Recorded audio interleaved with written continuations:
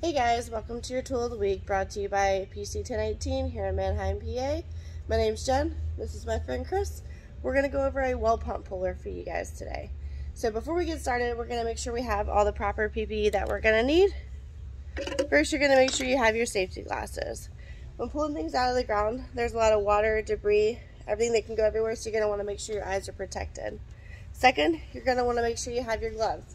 There's a lot of moving parts on here, so you're going to want to make sure your fingers are protected.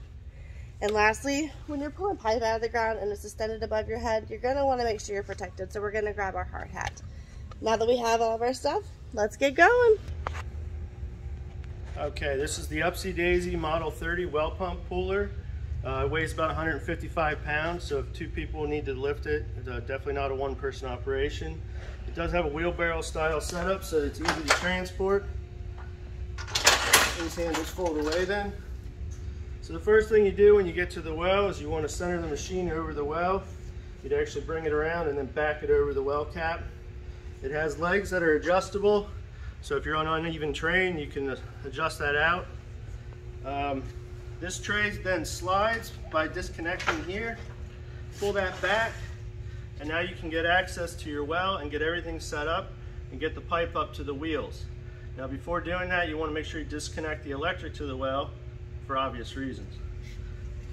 Slide this tray back in, line everything up, and lock it down.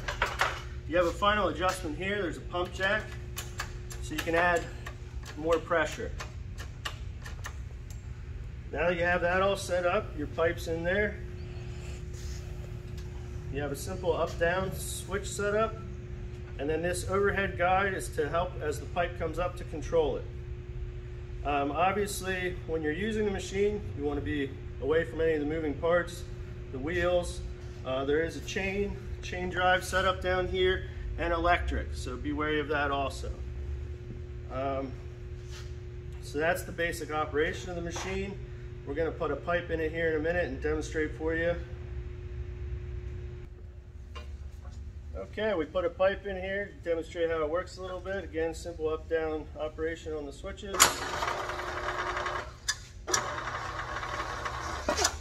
This can pull the well pump at 20 feet per minute. It can handle a 600-pound load. It can take up to 2-inch metal galvanized or 1 to 1.5-inch coil or semi-rigid pipe.